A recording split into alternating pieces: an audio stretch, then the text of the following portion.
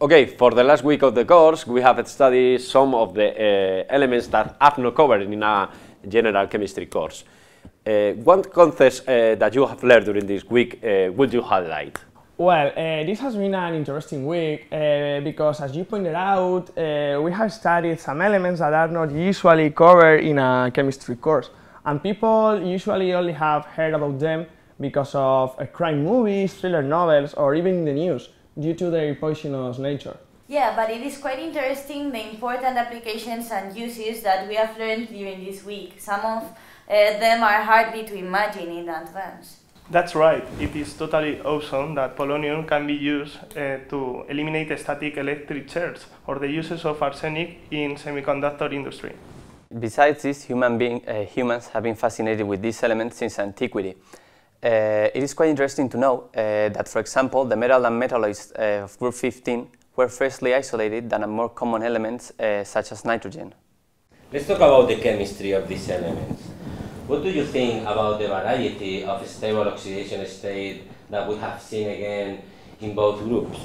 Yeah, precisely. We have observed again that these elements can exhibit both positive and negative oxidation states, and that has made the study quite more difficult. However, this question can be rationalized considering that for both groups the most typical oxidation number are those related with the total loss of p electrons, or the entire loss of the 5 or 6 valence electrons according to the group.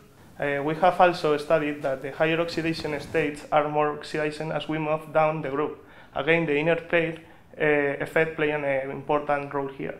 Another aspect quite remarkable is that as we are going down the group, the elements are more metallic, so we observe a transition along the group between non-metals to metal properties. Yes, and this makes hard to classify some intermediate elements such as selenium, for example.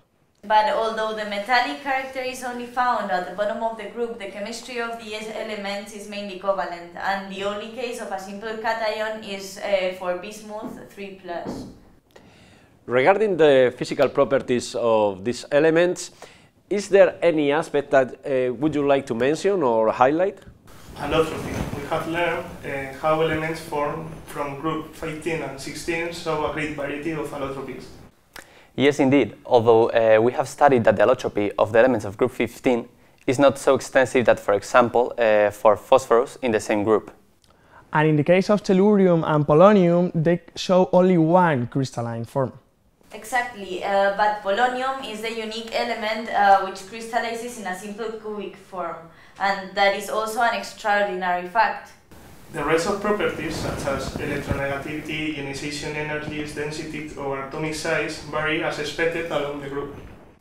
Well, there's an interesting fact, and that is that the higher ionization energy of elements of group 15 compared with their neighbors of group 16 and 14.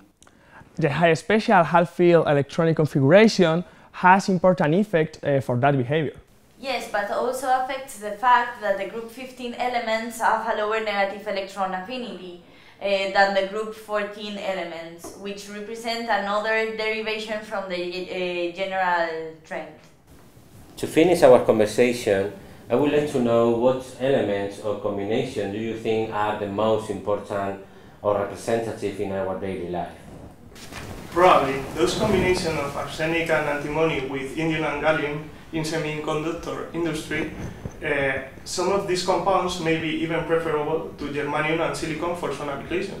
Yes, these types of group 13 and 15 compounds such as gallium arsenide present suitable energy gaps and high carrier mobilities, and therefore show significant photoelectric and electroluminescent effects.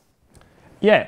It is also remarkable the use of some of these elements as additives to alloys in order to confer some important properties. Yeah, for example, antimony is one of the main alloying elements for lead. Arsenic is also used for lead and copper, or tellurium for steel. And all of this without forgetting that although nowadays we know that arsenic or antimony are toxic, they have been employed as remedies in the antiquity. And also as an ointment to darken eyebrows and eyelashes.